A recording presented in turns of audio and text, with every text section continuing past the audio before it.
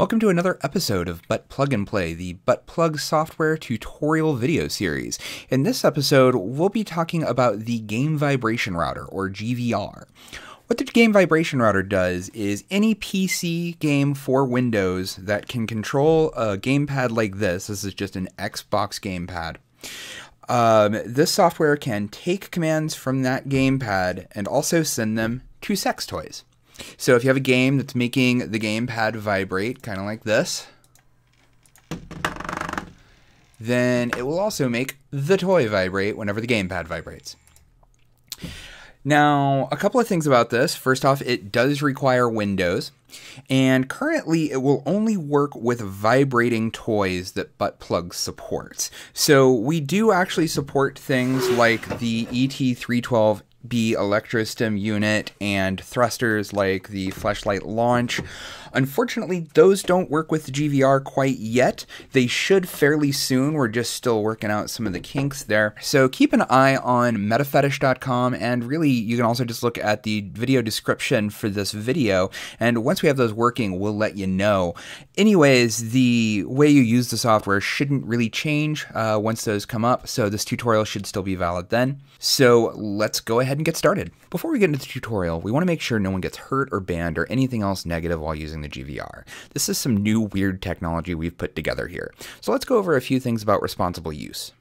The GVR is a piece of novelty software made to be used with any Windows PC game that's X-input compatible, which is a way of saying any game that can use and control Xbox or Xbox compatible gamepads. This includes single-player and multiplayer games with online and offline capabilities. For playing single-player games, go crazy, have fun, you do you. For multiplayer games, it's recommended that you only use the GVR for safe, positive, consensual situations. This is just a fancy way of saying only use the GVR in a private room or party with people that you know are of legal age for the proper geographic region.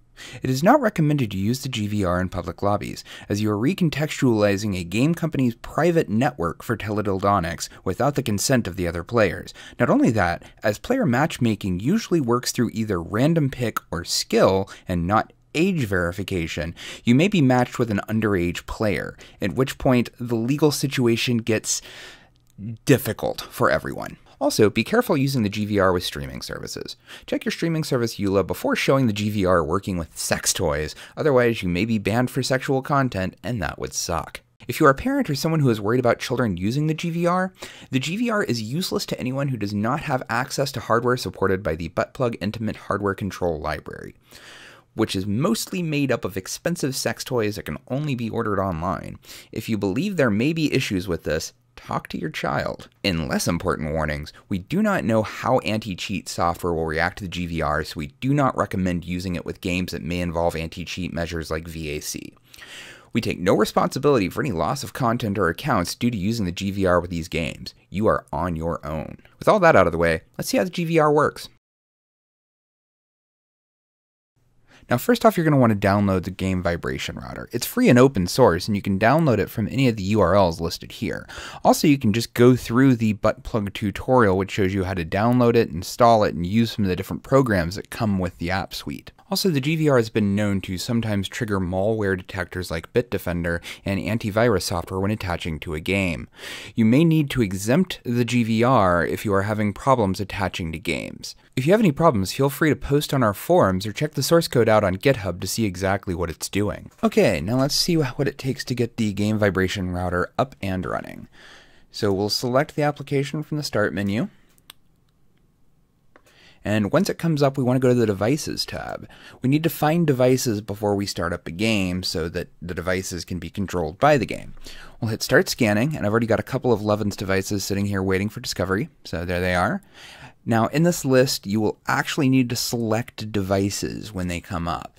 This is so we can tell the game which hardware to actually route vibration or other control information to. If a device is not selected and is in this list, it will not actually get any commands. So we select both of them. Now we go back to our processes list. I'm not actually running a game yet, so I need to bring one up. Let's bring up Rocket League. Okay, now we've got Rocket League up and running, so we will want to go back to our Game Vibration Router and hit Refresh List. And there's our Rocket League process. We select it, hit attach to process, and now we can see by the message up here, we are attached to the process. That means anytime that Rocket League sends vibration commands to a gamepad, we will actually catch them and reroute them to the devices in our device list. Okay, now that we've seen how the GVR works and how to attach to a process and attach to devices, we'll show you a demo in Rocket League. So we've already got the GVR up and running, and it's already attached to devices and the process. So now we can just go into training and free play. In Rocket League, the controller will vibrate whenever the car is boosting or whenever it hits anything. So as long as you're just driving around with regular acceleration, as you can see, nothing's happening. Now the second that I go and hit that ball though, there we go. Also, whenever I boost, there we go. So I have to actually go retrieve my vibrators now. So that is it. Now you can just play the game, except there's a few more things vibrating than there were before. And really with Rocket League, the best thing to do is actually get a goal, because the goal explosions are the biggest vibration you can have.